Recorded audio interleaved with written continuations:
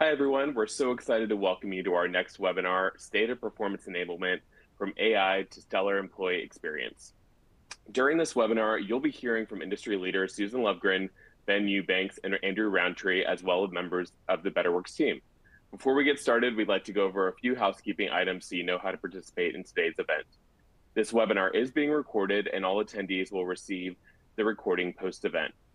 All attendees are in view-only mode. Please submit any questions for our presenters in the Ask a Question box below the slide screen. You may send in your questions at any time during the presentation, and the speakers will address them in the Q&A portion of the event. If you run into any technical issues, please submit your question in the Ask a Question box as well, and our producer will help you troubleshoot. Please also notice the clipboard widget in the far right of the dock. That's our feedback survey. If you could please take a moment to complete the survey before leaving the platform, we'd greatly appreciate it, as this helps us shape future webinars. Before I hand it over to our moderator, I'd like to share a few more things. As part of our webinar today, the State of Performance Enablement report is available in the related content section of the console. It's filled with key findings around what employees and managers want from performance management and what they can expect of their organizations. Be sure to download your copy. Stay tuned for details on our next webinar in our People Fundamentals series with Polly Labar on August 24th. Invites coming soon. And lastly, we're excited to share that our CEO, Doug Dennerlein, and VP of HR Transformation, Jamie Aitken, have written a book called Make Work Better, Revolutionizing How Great Bosses Lead, Get Feedback, and Empower Employees. You can learn more at makeworkbetter.com. Now, without further ado, I'd like to hand over the presentation to our moderator, John Schneider, CMO at Betterworks. John, over to you. Thank you, Alex. Well, welcome everyone. We have a lot of ground to cover today, so we're gonna go a little bit fast in the introduction here, but you've heard me say it several times, everything to do with Betterworks in our webinar series, we believe in people fundamentals. We believe that there's this natural state of all of us at work in a situation where we all are able to strive and achieve, that we are able to bring out our creativity, that we feel valued and recognized for our contributions. We call these people fundamentals, and we believe that strategic HR leaders, such as all of you on this call, translate these into business fundamentals that really help organizations achieve. And that really gets us to today and what we're trying to do with this webinar today. With so much change afoot for you as HR practitioners, we thought it is an ideal time to do a little bit of a reflection and look at some trends and patterns in the workforce right now. It's hard to believe, but we are already past the midpoint of the calendar year. That kind of scares me personally. But with what's been going on in recent months, just like it has for the last few years, it feels like there's just constant need for adaptation and change in the workforce. You know, it's hard to believe that generative AI wasn't even a topic before last fall for the most part.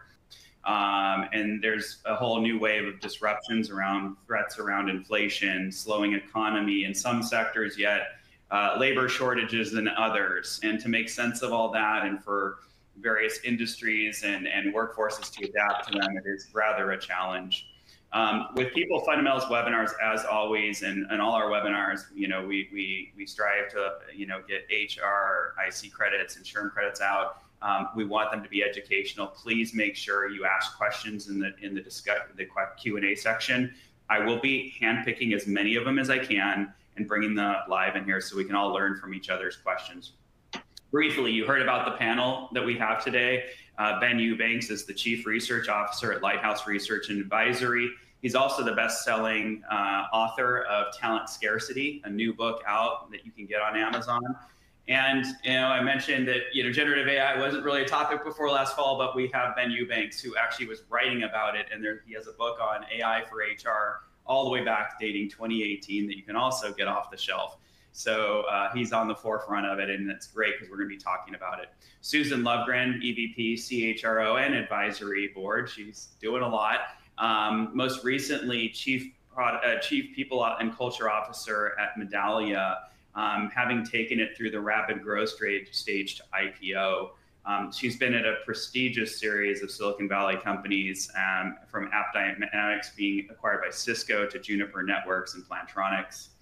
And Andrew Roundtree he joins us as a Betterworks customer that we love very much, Best Western International. He's the director of HR, and he's been striving to bring performance enablement to reality, technologically, programmatically, and everything in between. And so couldn't be a better person to round out this expert panel.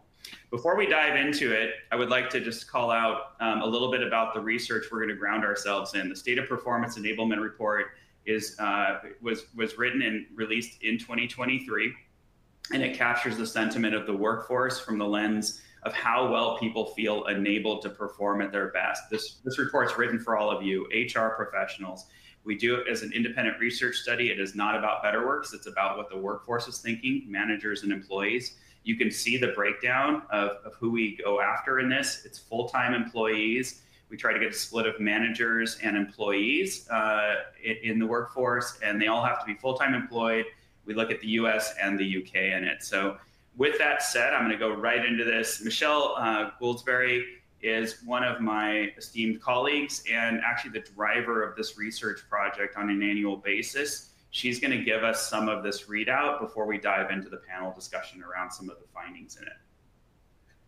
Great. Well, hi, John, and hello, everyone. I am going to be your tour guide as we travel through some of the main themes of the report, showing you the points of interest and drawing your attention to some really interesting data that tells a story we think will help you make sense of what's happening in your workforce. There were 6 themes in all, and since we don't have time to cover every one and get to the great panel discussion, we're going to focus on the ones that we think are the most eye-popping. The key takeaway of this report is the following. Employees want a fair deal from their employees. That is what arose from all the data. They want to get out of work what they put into it. And so the need to reimagine the employee deal became the overarching theme of the research. So first question, what do we mean by a fair employee deal? Well, employees feel they've been giving their all, especially since the pandemic. They've dealt with layoffs and reassignments. They've readjusted to new ways of working and borne a lot of stress and burnout, not just from work, but from everything that's happened in the world, as we all know. But they've persevered through this. They feel they've been resilient and productive, but they aren't getting in return what they feel they deserve, what they've put into the system. And so this gets us to, I think our first finding, right? Sorry, correct. I was getting to the mute. Yes, absolutely. We're going to be talking about this notion of fairness and trust, which is really foundational to the overall fair deal. And it really, the report with this finding shows that we need to pay more attention to it.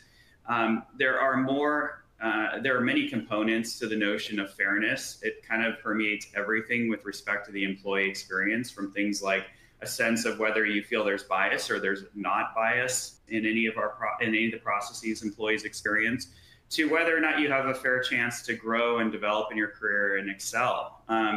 And so, Michelle, I think with this one, it's really good to talk about this from the standpoint of, like, if you can't get to the fairness, you can't get to the fair deal, and that the notion of, like, if there is distrust that is established in the culture, that is a steep hill to climb between the employee and the employer, and it's not a place you ever want to be. Absolutely. I mean, there are a lot of sentiments that impact metrics like engagement and productivity. So when we ask survey participants what is important to them in their employee experience, they ranked fairness as the most important aspect, 55%. And that was followed by good work culture, flexibility, growth, and a supportive team rounding out the top 5. And those other 4 were all in the 40 to 50% area. So it's reasonable to say, by definition, that fairness includes concepts of equity and trust, inclusion, the absence of bias, and that delivering on these provides a better employee deal. So if we break this down a bit, for example, looking at, let's say, belonging and feeling valued, which is essentially, recognition and appreciation. Half of employees feel valued and like they belong only some of the time. And 1/3 feel a sense of belonging all the time. So there's some work to do. We'd like that, 50% number to increase. Fairness also comes into play in a big way with performance reviews. So only 30% of employees say they're always fair.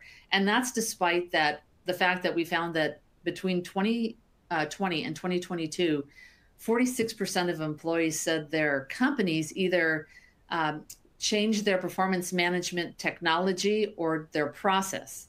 So there's still ways to go. So let's take a look at what the impact on the sentiment of the sentiment of fairness, what impact that has on productivity and engagement.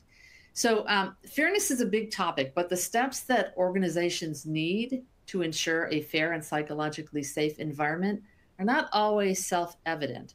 However, if you're looking at this slide, you see that there's a 23% difference in productivity when performance reviews are seen as fair versus unfair. And the delta there for engagement is 14%. There's also a difference in sense of belonging, which is not shown here, but it's something that I think is important to cover. If reviews are seen as completely or even partially unfair, that sense of belonging just drops. It varies from something like 10 to 30%. Depending upon the degree of unfairness that an employee feels. But when performance reviews are seen as very fair and equitable, that sense of belonging jumps as much as 60 points to 70%. So that's a big lever. So, good performance enablement really does move the needle on fairness for organizations. Let's talk about the trust side of the equation a little bit. Fairness and trust are obviously closely related. So we notice here that there is a trust gap that employees have with organizational leaders and HR. So employees have much higher trust among their teams and their managers, 68% and 57% respectively, versus HR and leadership in the high 20s and low 30s. So HR leaders need to mind this trust gap and pull some big levers to close it. So what are those big levers? Well, this was one of the incredible statistics that really stood out to me when we looked at the research. We found that one of those big levers to change that sentiment is in fact performance management. So when employees view performance management as failed, trust just collapses. If you see there, it goes down to 10 and 12% for HR leaders, 40% for direct managers. Just to give you some context, the baseline, in other words, how employees and normally feel, would be trust would be 41% for HR, 49% for organizational leaders, and 79% for managers. That's just normal course of things. So when performance reviews are bad, we see that drop.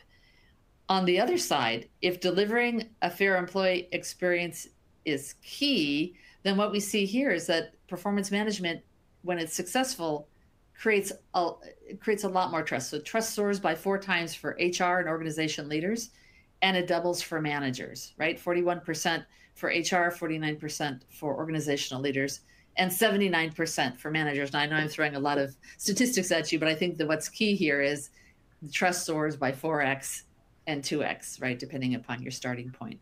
So if delivering that fair employee experience is key, and there is a large positive effect on fairness seen with good performance management, then what are those aspects of the employee experience that performance management is touching? Is the question. That's a great question, Michelle. Performance processes have such a bad reputation, and it's due to that narrow definition that it was born out of, where it's really about ratings that drive comp decisions that are about moderating that compensation strategy around the business's objectives around financials and such, and that it really has been an utter failure at what the words are, which is to help drive up the performance of the organization in pursuit of achieving its goals. And so when we talk about, as practitioners here, what it means to be effective with performance management, it touches so many components of the employee experience and the employee life cycle. Anywhere from the quality and one of the big ones might be the quality and alignment of the manager and the employee. We know that the number one reason an employee will quit is having a bad manager. And if these performance processes don't establish that fair deal, that relationship of a trusted partner between the manager and the employee, that's a good example of a very big topic, a very big part of HR processes that are going to fail around it. So with that next finding, we are going to zero in on, and much of the study was focused on this topic of how we can be more effective with managers. And we know they're often the most neglected audience out there. We worry about company performance, we worry about employee performance, and then what happens with managers. And we know there's a lot of reports around stress and burnout. One of our partners with Betterworks is UKG, and they typified this issue with some recent research and stated 46% of middle managers say that they're likely going to quit their job this year due to work-related stress. I mean, 46% is just absolutely alarming when the manager's the conduit to the employee and their ability to achieve. And you're just not going to get past go as a company with this kind of stat. So we want to dive in here, Michelle, and talk a little bit about, what's underneath all of this work-related stress, and what are we not doing for managers, and what can we do better? Right. So managers, as we all know, are the conduit through which communications, company values, belonging, and growth are experienced, right? Most employees told us that they like working for their managers, either some of the time or all of the time, 9 out of 10. But just over half of employees, 56%, think their manager cares about their career growth, which is hopeful. But almost 1 of every 3 employees said that no one cares. So there is obviously a disconnect here on career discussions. What we discovered is that 46% of managers are, in fact, not confident in coaching employees for career development. The item that, by the way, is second highest on the employees' list of reasons why they would stay with their employer. That was second, and skilling was third. So the importance of career development and skill building, by the way, moved up to like second and third place, as I just mentioned, from 5th place last year. So it has increasing importance for employees as we start getting away from all the pandemic related stuff and start getting back to kind of what we have as the new normal. So what can be done? Well, we asked, and managers told us that they need more help from HR. About a quarter get support that they need all the time. 46% get support some of the time, and the rest none of the time, unfortunately. So what do managers want? Well, we listed here at the bottom, their top 3 on their wish list is coaching for performance, support with reviews, assessments, and ratings, and coaching for careers and skill development, all coming in the around 40%. So we also know, I think innately, that most managers are not naturally gifted for managing and coaching. Many are elevated into management because they perform well as individual contributors. Managers, and especially those who are new or have been managers for just a short time, they have to be taught, they have to be counseled and mentored, and given the resources and tools to help them be successful. One of the research partners that we have is Red Thread Research, and they've done extensive studies on this topic. And their research shows that at a time when organizational support for managers should be increasing, it's actually been declining. And this is something that Stacia Garr of Red Thread talked about during our People Fundamentals webinar in June. Stacia said that the primary focus of managers now should be on making connections with employees. There was a lot of great data in that webinar, and so I would encourage everybody to check it out. I think Alex is going to put a link in chat. But I wanted to just share with you a few of the benefits that organizations experience with more effective managers, according to Red Thread. They include a higher net promoter score, higher innovation, and higher productivity. Employees are also more likely to stay with the organization. So, we're going to talk more about manager effectiveness in our panel discussion. I have a lot to say on it, but hopefully some of that will get covered in the discussion. And so I guess we'll move on to our final theme. Yeah, and I think we're a little behind yourself. I'm going to go really quick on this one. So the next topic, the last one we're going to go through, is the effects of performance enablement. And we found that it has a multiplier effect on the success of an organization. Real quickly, performance enablement being a lever, it philosophically centers on having agile goal setting and tracking, frequent peer feedback, meaningful conversations between employees and managers, and recognizing that this all has to happen seamlessly in how people do work. So we call it in the flow of work. So Michelle, with that, I want to go pretty quickly here. So let's dive right into what does it mean to have this multiplier effect? I'm going to try to talk really fast. Okay, so it's performance management is a big lever to pull according to the statistics. It can help managers be more effective by giving them the framework, the tools, and the templates to have meaningful performance and development conversations with employees. When managers and employees have frequent conversations, and specifically ones that focus on career development, employees who are always satisfied with those career and development check-ins are 7.5 times more likely to see a clear path for internal advancement. That spells retention. So that one is huge to me. And then effective performance management also reduces bias and the perception of bias, okay, getting to the fairness issue, by using peer feedback and incorporating that into performance reviews, with the results being that employees are 2.5 to 4 times more likely to say that the reviews are unbiased. And you'll see here that before I talk about performance enablement as a whole, let's go back to the managers for a second, because they are a critical lever in the employee experience. Satisfaction with manager conversations around both performance and career development have an outsized impact on employee sentiment and the hard metrics of productivity and engagement that you can see on this slide.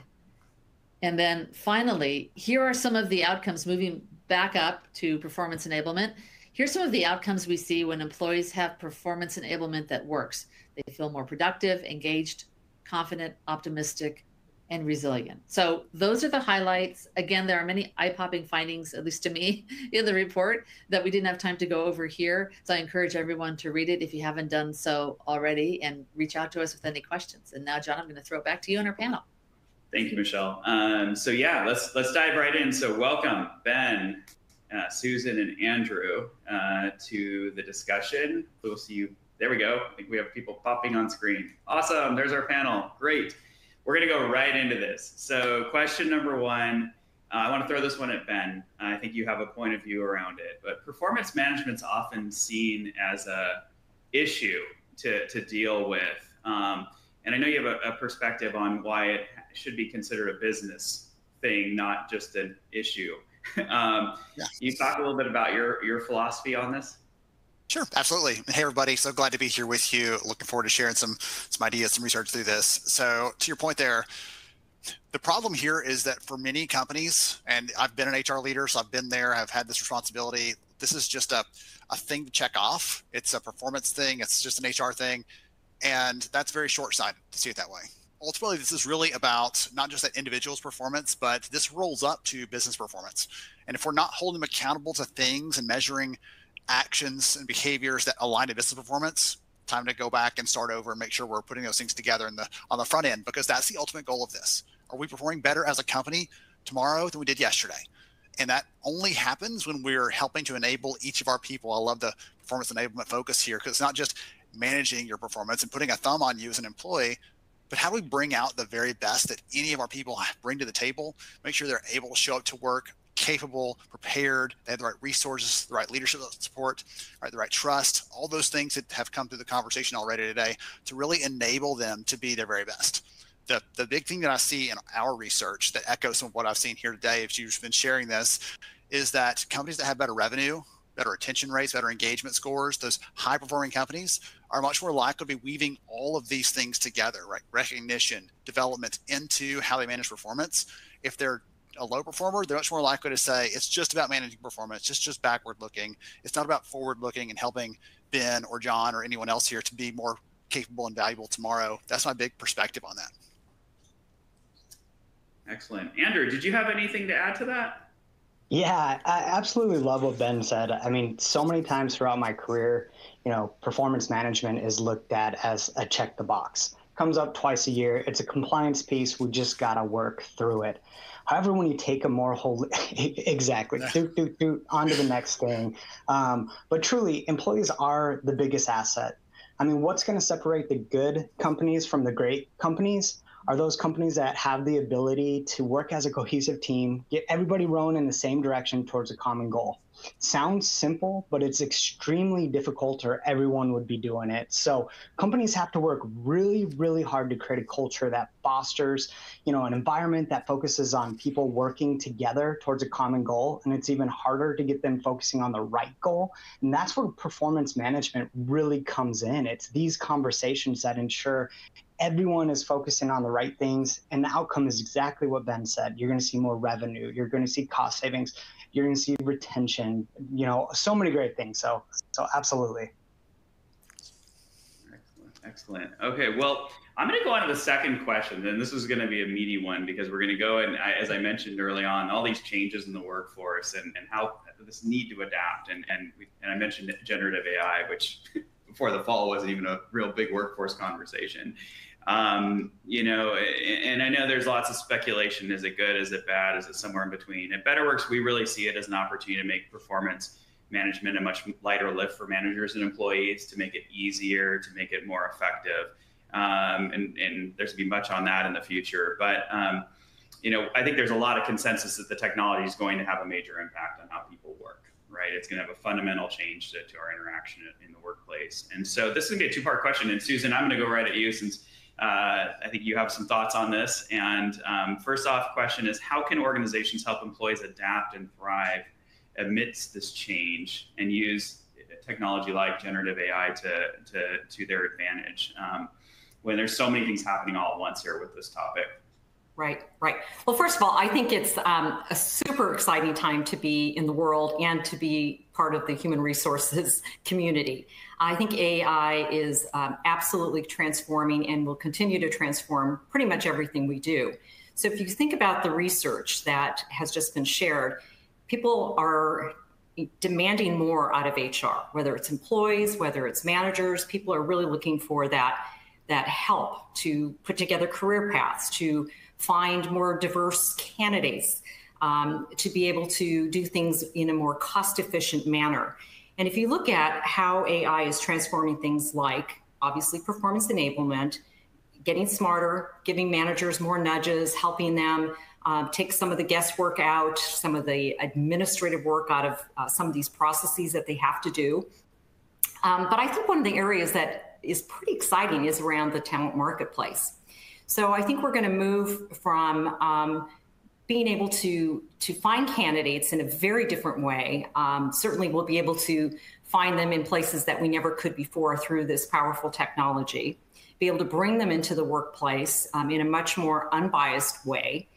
Focus less on skills, more on attributes, which we'll be able to measure through AI, which will, again, enable much higher performance. You can always teach somebody a skill, but you can't really teach them an attribute. So it's going to really start to transform lots of different ways we think about our talent in general and how we get the best out of people and how they have the absolute best experience. So I think from an HR perspective, it's less to be fearful of and really more to lean into. I think it will improve what we do. I don't think it's going to take the human touch out of it. People are still going to demand that connection, but I think it's going to allow, and I think as great as AI is, there's a baseline of information. We're still going to need that human creativity and innovation that goes along with continuing to progress the agenda of your company. So I think it's a very exciting time. I think there's going to be lots and lots of opportunities for all of us. I would say embrace it, learn more about it. Josh Burson just put out a really great white paper on AI and the implications around HR, not to be afraid of it, but really to try to understand it and look for applications that are going to give you much more holistic solutions versus point solutions. I mean, we're finally kind of getting there with the end-to-end employee journey as a community, and a lot of it is going to rest on AI. That's great. And so I would say you sound like you're on the optimistic side for sure. Absolutely. Which is fantastic. I like that side of it versus the doom and gloom. And, I think Andrew and Ben, I'd love to get your thoughts too. And, I think to recap, a comment by Susan there, she's talking about the talent marketplace. And I know there's even projections out there of like mass, jobs going away. And I don't think that's what I heard from Susan. I actually heard that, these advanced technologies can actually help in decision planning around the workforce and repackaging of skills, reuse of people in new and more important jobs than maybe the ones they've been doing and such. And I mean, I think that, I'm paraphrasing, but I think that's kind of where you're going on the optimistic side. I mean, how do you both feel about this? Yeah. Andrew, you want to start? Yeah, I'll start. I agree. I'm very optimistic and excited about the changes that are going to come, especially from the HR standpoint, because this is going to allow us to really add more value than I think we've ever in the past, just because there's going to be new opportunities. But the one thing I would say is, I talk to a lot of employees and I see, we have those early adopters that are very excited for it. They're already thinking of ways that they're going to implement AI into their roles, their departments to add more value. But then there's, these employees that have some FUD, some fear, uncertainty, and doubt of what this means to them. And I think it's crucial, especially in HR, to start having these conversations to start eliminate some of that fear so we can start embracing some of the values that come from it. But I think where I'm most excited from an HR standpoint is some of the things that Susan talked about in, analytics. I think, there are so many opportunities to make data-driven decisions, and this, an AI is going to be something to really help us, take that next level, especially in HR. Excellent. I'm totally with you on that one. So the way that I put it, Andrew, and to everybody else that are listening in for a second, think about this. I think about what drew me into HR personally. I think about what made me excited about it. And it wasn't going through and reconciling benefit statements or checking payroll exceptions or any number of other things we do that just make you want to pull your hair out. It was things like really coaching our leaders to be great leaders. It was about developing a pipeline of talent so that we didn't get caught flat-footed next time someone decided to leave arbitrarily. All those kind of things excited me about getting into HR in the first place. And what's thrilling about AI is it's going to take some of those other things off our plate, off of our to-do list that we probably don't love that much anyway, that make us feel a little bit robotic and impersonal, and let us spend more time and encourage us to spend more time in those areas. And we're actually seeing that in our data. I know it's been the party line for a long time, or the saying in the market for a long time, oh, AI is going to let us do more strategic stuff. People throw that around. I'm an optimist, but also a little skeptical sometimes. So we've actually done research on that to understand how employers that are transitioning to using some of these tools, how are your people then spending their time? Is it, okay, great, we need to get rid of some headcount? Or no, they're going to spend that time developing deeper relationships, building greater trust, really focusing on proving our impact back to the business. So that those things sort of really thrill me, and that's the focus. That's the reason I wrote the book in the first place, is because I wanted to encourage and educate HR leaders out there on how these tools can help us to really realize that vision we have. One thing I'll echo off of, or kind of bounce off of Susan's comments earlier, around talent marketplaces, is we actually did some research on this, and we found that employees, when you give them a choice for that first initial career exploration, they actually prefer some sort of self-service technology, an AI-enabled tool where they can explore, experiment, test, look at what career paths are possibly out there for them before they talk to a manager. 80% of them prefer that computer version, an online version that they can play with, versus talking to a manager, because we all know once you have that discussion, some managers are going to close upon you. That's going to sour the relationship, cause other issues. So there's a lot of interest from the employee side for that. The thing that I'll close with is when you look at automation, you look at the history of it, mechanical automation, when we were farming and agriculture and all that stuff, to digital automation today, all these types of automation, when that wave comes by, the work that's left behind is more human focused than the work that was there before. It strips away some of those things that are repetitive, that are routine, that are over and over and over, and helps us focus on those things that it leaves behind, which are a little more human oriented. Things like compassion, things like curiosity, those skills that humans have, those attributes, Susan, that humans have, that are much harder to teach an algorithm, almost impossible in some cases to teach a system to do those things the way that humans naturally do that kind of stuff. And so that's my encouragement there, as all the research we're seeing, all the data we're seeing, the experiments we've done, there's a lot of hope and excitement around this. And it's not just Pollyanna, let's hold hands and sing, but we're actually seeing in the data employers transitioning to this and seeing better outcomes for their people. Absolutely. And I'm going to take a question from a DT from the audience here, because I think it ties back partially to Andrew, your comment about the fear and uncertainty around AI. Her question is, are there any recommendations for how we can gauge employee sentiment around AI? What best practices around surveys or focus groups are you kind of hearing about or seeing out there to date? But how do you kind of get that feeling of where the employees are at on the spectrum with it? Well, I'll chime in there, John. I believe that every company should have a listening strategy, and that should just be part of the portfolio of what you offer up every year as part of how you're going to stay close to the employee sentiment. And so there's so many tools out there. There's pulse surveys, there's annual surveys, there's real-time surveys, but this idea of really being able to capture your NPS score at any time will give you incredible information, real time, and I think through the use of AI, actually more actionable feedback, or that you can actually do something with. So I think you can pulse your people, you can build this into your listening strategy as a way of framing and communicating where you're trying to go with this and what some of those potential benefits might be. And you can really bring people into the conversation and ask them, if we were to apply some of these things a little bit more robustly around certain systems, where would the most value be for you as an end user, as a manager, as a middle manager, as an employee? So I think there's ways to invite people in, and hopefully the more conversation you have, the more transparent you are. Like, you're not trying to do something to people, you're trying to invite them into the conversation and collectively get smarter and collectively provide a much better employee experience. I'm going to ask one more question on the AI front from the audience, and we'll go to the next question that we were planning. But Scott Thorne asked the question: how, if any, would AI influence the decision-making process in succession management, particularly with the C-suite? And I think it's interesting because I think that's often managed on a. You could tell me, Susan, is it often managed on a spreadsheet, or am I making that up? Yes, a very maybe not updated spreadsheet. And there's probably other metrics that would come out. And I don't want to dominate this, but things like O&A, your organizational network analysis, where you really could begin to measure that kind of information about relationships. So if you're thinking about succession planning and you're thinking about who the influencers are in your company, who are those multipliers?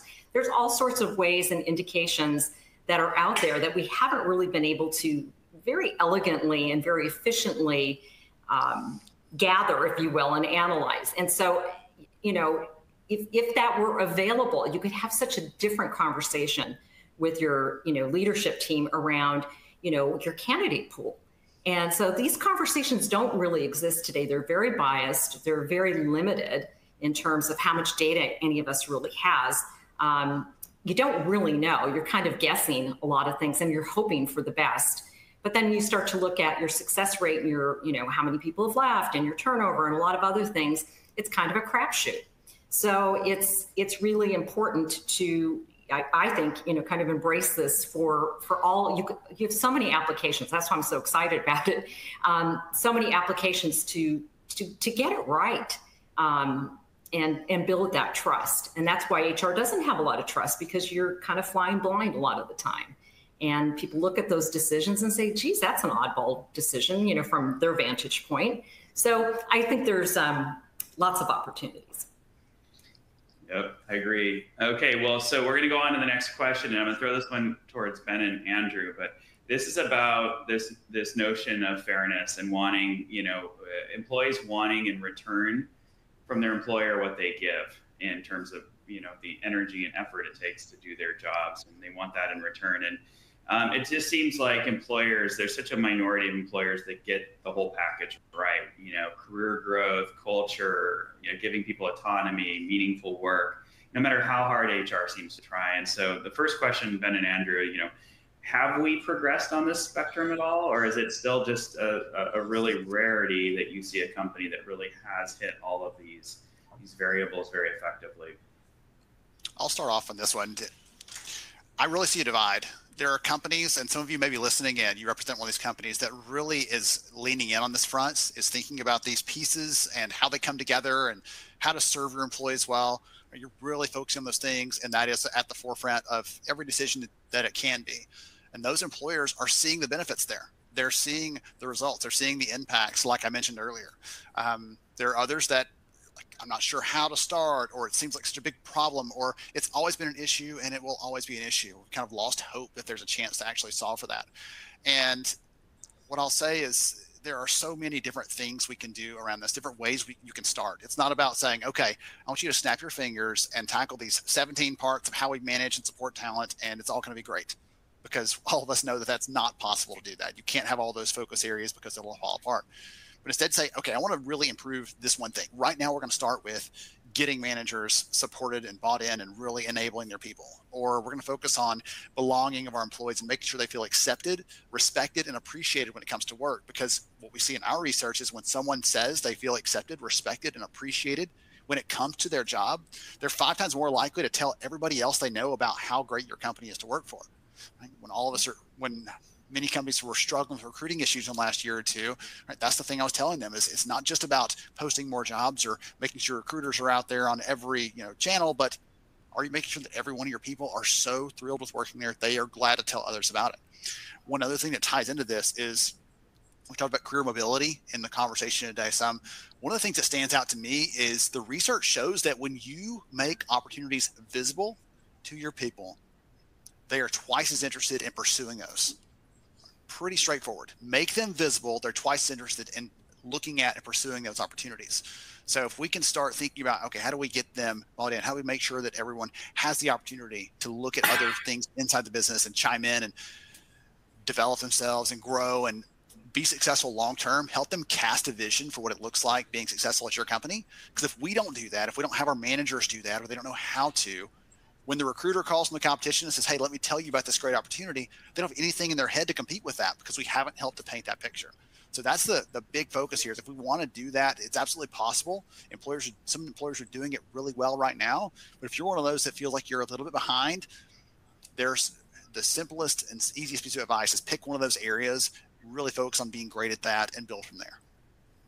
And Andrew, I mean, you are a practitioner in the middle of all this, right? And so maybe what are your thoughts on those needle movers and which ones you pursue? Yeah, I think when Ben was talking about, those who may have lost faith, I will say I was one of those individuals. I'd been in HR for a long time, and the performance management never really engaged me, got me all excited, to come into work. And over the last couple of years, we have really hit a stride. When we first moved to Betterworks, I really thought the goal setting and the continuous goal setting, the more agile approach was really going to be the thing that moved the needle for us. But and it has helped in the transparency. So many good things came from it, but the conversation piece has been the biggest needle mover for us. As Michelle was talking about, the managers need help. They're busy.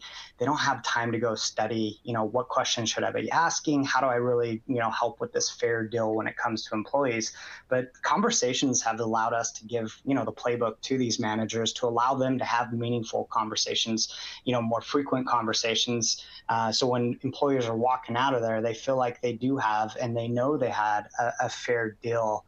And the evolution for us is we have changed the way we do conversations dramatically.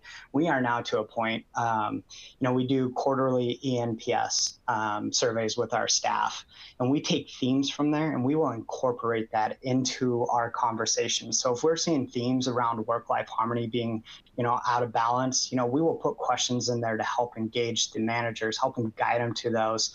And then we have some other questions that we do twice a year. And I'm going to read these off because they have changed our entire culture. So we ask the employees to answer these going into these conversations. If you could change one thing in your role, allowing you to excel more, what would it be?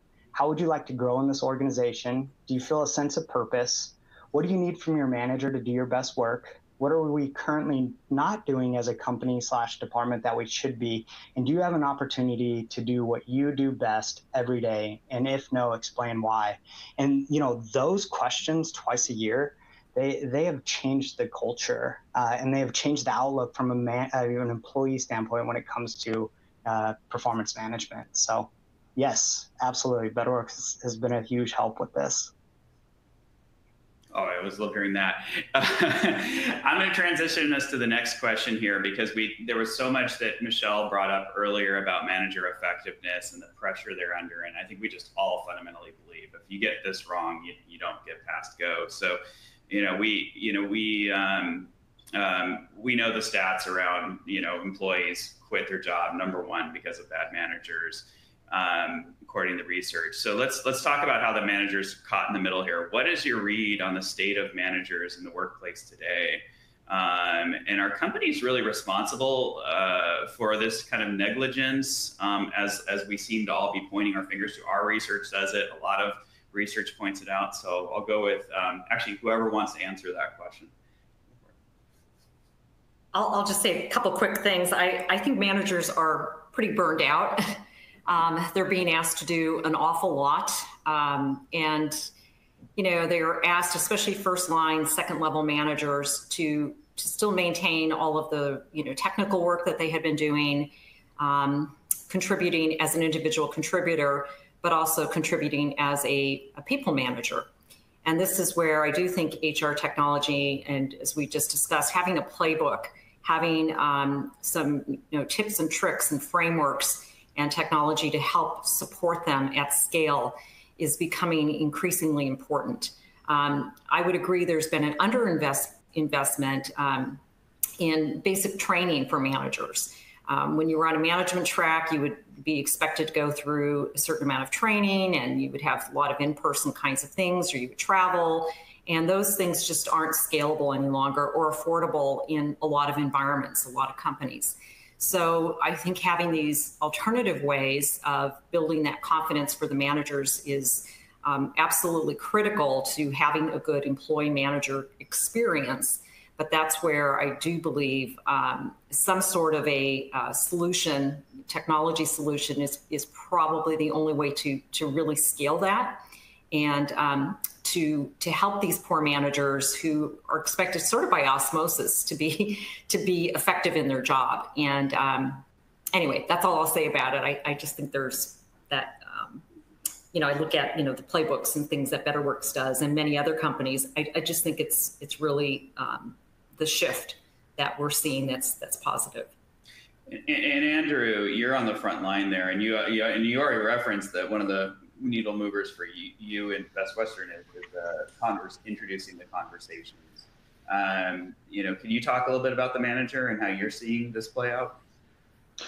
Yeah, you know, I think Susan made a bunch of really good points. We got to coach our coaches more than ever, but we have to make it as easy as possible for them. You know, the managers are close to burnt out, if not burnt out. They're juggling so many different, you know, balls in the air at one time. So, you know, having playbooks, guidebooks, toolboxes, whatever you want to say for them, however you make it easy for them to be successful at their job, like that's where we need to be looking. And that's where conversations really come into play for us. Sometimes, you know, they need help with understanding what questions should I be asking. And, you know, conversations allow us to do that, is to just kind of give them the guidebook and say, hey, you know, go have these conversations. It's going to spearhead into a bunch of really good conversations, but let us help you get it started.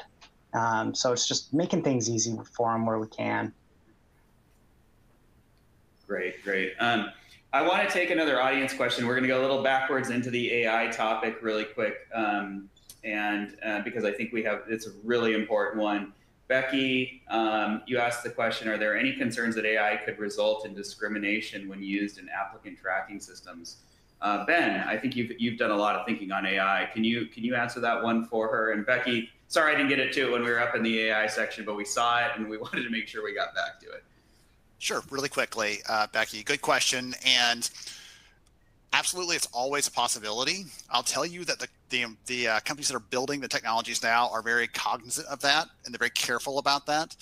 The thing that I'm much more concerned about is all the news typically that's in the headlines around AI being biased. It typically is because we have trained it on a biased data set. So if we have a bunch of managers who only hire men, and we train the algorithm on that, and we say, this is what a great employee looks like, well, that ATS or that recruiting system, whatever one we're using, is going to say, oh, well, men are the best. Let's deprioritize women. And that's the problem overall. The good thing about this is you can actually look under the hood of these things and see what triggers it to make that decision, make that recommendation. We can't see those triggers for our managers who find some way to, you know, skirt the issue, skirt the system, try to find a way to say no to some candidate that they should say yes to. And so the benefit of an AI system is that we at least have the ability to audit that and see where that decision comes from. You can't, the black box of the human mind is closed off for us there. So that's my best recommendation on that. Yeah, and that's a great point. We're at Betterworks, we're really taking a principled approach that says, you know, if you can't explain the answer via AI, then you probably have to be careful to even give the answer, right? And Yes, that's the only way you're going to build trust in these kinds of data sets coming back at you and information. While you're here, Ben, I'm gonna go to the next question. We had kind of planned into this, and you know, it goes back to the research, the question of trust, this big trust deficit out there between employees and the company and HR very specifically, which without trust, I don't think any of us think we're going to be very successful. What can a company do to get back on course? And specifically, you know, we saw that the right performance management approach can help. But if you can comment on the getting back on track, that would be great. When it comes to trust, I was at an event recently speaking, and I asked the question of a group of HR leaders in the audience. Said, okay, who in here thinks that an employee, a brand new employee we just hired, how many of you think this person needs to earn their manager's trust? And like 3/4 of the people raised their hand. And I said, well, that's really strange because those people think they've already earned our trust by getting through this entire hiring process and us selecting them. They think that we're all going to extend them trust right off the bat, not that they have to earn it from us. And so that's one thing I would encourage us to stop and think about is if you are one of those, if you have a bunch of managers that say they've got to earn it, then you just pick them because you trust them to do their best job. We need to think about the signals we're sending there. And I know one of the questions earlier was around having the right incentives to reward the right behaviors we're trying to get out of these leaders, because you may have people that say, oh, we believe that, but then they're incentivizing the wrong behaviors. So if we want to rebuild trust, we have to be willing to extend it first. And the easiest person to extend it to is someone who's gone through all of those hoops we make them jump through, all those backflips and everything else to be able to come on board with our company. Let's extend a little bit of grace, a little bit of trust, and expect the best from them and move forward accordingly, instead of saying, okay, now they've got to try to start earning this. Now they've got to start trying to prove themselves. That's one of the big things that came out in our new research on performance, is that we see a significant number of employees saying that performance is about trying to come together and say, I'm trying to prove that I'm worth it, instead of saying, how can I improve what I'm doing over the coming, few months, next year, so on. So if there's an encouragement there on the trust piece, because once it's burned, it's hard to rebuild. Everybody knows that in our personal relationships, our work relationships, but the first place to start is extending it, extend some grace, extend some trust. It's hard to go wrong that way. Absolutely. And Susan or Andrew, do you have anything to add there? I mean, a lot of companies come from the distrust. They're trying to rebuild from it. Do you have anything to add specifically to that point? Well, kind of going back to what Ben said, and it's kind of the flip. Your job is to have your employees want to trust you. So it's really not about you trusting them when they're coming in. It's you have to earn their trust. You do that by wanting them to want to trust you, and through your actions. And it's a lot of doing what you said you're going to do. So the typical HR landing page, it's about our culture, our values, career paths. And somebody comes inside of a company, and if there's no there, trust is going to begin to erode. So it's a lot about old-fashioned principles, doing what you said you were going to do, that your word matters, that you have your employees back. You're taking steps every day to make them want to trust you. And I think that's a very different way of thinking about trust. To Ben's earlier point, it's kind of like, okay, now prove it to me. I've hired you, now prove it to me. And that is a really backwards, to me, mindset. I'm going to ask one more audience question. I think that's going to be probably all we have time for, but Joy asked this great question. She asked the question that, the biggest problem she's had in terms of kind of doing these more progressive, rollouts of, a more performance enablement approach, or performance, moving away from traditional performance management, is how do you get people excited about it within the company? So it's kind of building on the trust topic and going on to the positive of this question of excitement. She says that, in her world, line managers are often the most difficult to persuade, especially she gives the example of engineers being stubborn to adapt. And if you adopt, and I assume the implication there is if you're not getting the line manager, you're not getting the employees to get excited to want to try these things. Maybe Andrew, you start, because you're really on that front line right now. Do you see resistance ever? Do you see ways of exciting people to adapt and change to new processes like this? Yeah, I think there's always going to be resistance. Anytime there's something, if there's change, there's going to be people who don't want to change. What really helped us was really focusing on the outcome and, these conversations with the manager, the with them, what's in it for me? Why would we want to change? And we spent a lot of time building foundation of kind of the benefits that would come in their world, that would come to the business side, with these types of changes. But then also, how are we going to support them through these changes? I don't think it's in a situation we're going to just throw them into the deep end, but we talk about like, here are the things that we will do to help this be successful. This is how you are an active participant in it. We collected their feedback to help with questions. They were a part of the solution, but I don't think there's any magic answer to this one. It is going to be a challenge. Once the results start coming, that's when you'll start seeing that wave of people jumping on board.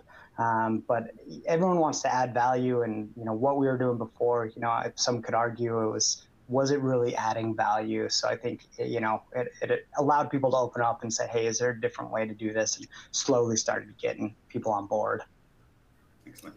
Joy, I would also suggest putting together, if you are looking at implementing something new, putting together a group of maybe 10 to 15 people that are influencers in your company, and even that curmudgeon, that naysayer, put them on the committee, and really get input and have global representation, get lots of good different points of view, have a nice diverse set of opinions and people to help shape that, and you start getting momentum that way. You get more involvement, so it's not just an HR thing, but it's really a we thing that everybody's involved in. The other thing you can do, you can always market things very differently. You don't have to call it, we're going to reinvent performance reviews. You can make it into something much more attractive, like conversation days or a performance exchange or whatever works for your culture and your company. And you could have a campaign around it. You could involve people in naming it and getting people excited about it.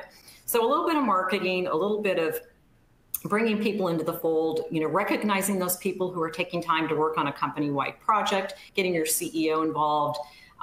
There's just some, easy, simple ways to do it where you really get that camaraderie. And in my opinion, nothing unites people more than a common purpose, working on a project together. Those are bonds that people are going to make cross-functional bonds, cross-company. And that's when people, in my experience, have gotten really excited about being involved in these projects. And then they become coveted. They become kind of the thing that people want to get involved in and do. So, yeah. Great. And I'm going to get completely busted because Alex wants to come on and say it's over. But I'm going to ask one question from the audience that I've been itching to ask. I'm going to give Ben one shot at Ben, I really get busted if you go past 45 seconds. So, does the panel foresee companies needing to create an AI department, much like we have an IT department today? That was Deborah. Can you answer that quickly? And then we're going to have to wrap up. I'm seeing organizations that do have some larger enterprises that do have a head of AI that is in charge of thinking about that application across multiple areas of the business and trying to keep a unified sort of governance to that. That said, HR leaders that are really forward thinking are going to be thinking already about how this fits in. And if you have a little bit of a lean towards analytics or a lean towards HR technology, I'm seeing some of those leaders start to adopt that into their titles, into their responsibilities, and really take a leading role in that instead of waiting for someone else to tell them, like we have for many years with the finance, IT telling us what to do or dictating things. They're saying, I'm going to take a leading role in this and participate in the solution.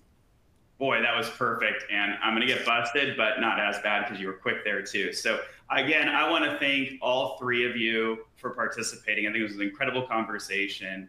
And everybody out there, please fill out the survey, give us feedback. We adapt and change this format based on what you tell us. I think we definitely going to have to do an AI webinar very soon because there were so many questions on that. But I hope I got to as many as possible of your questions. Thank you.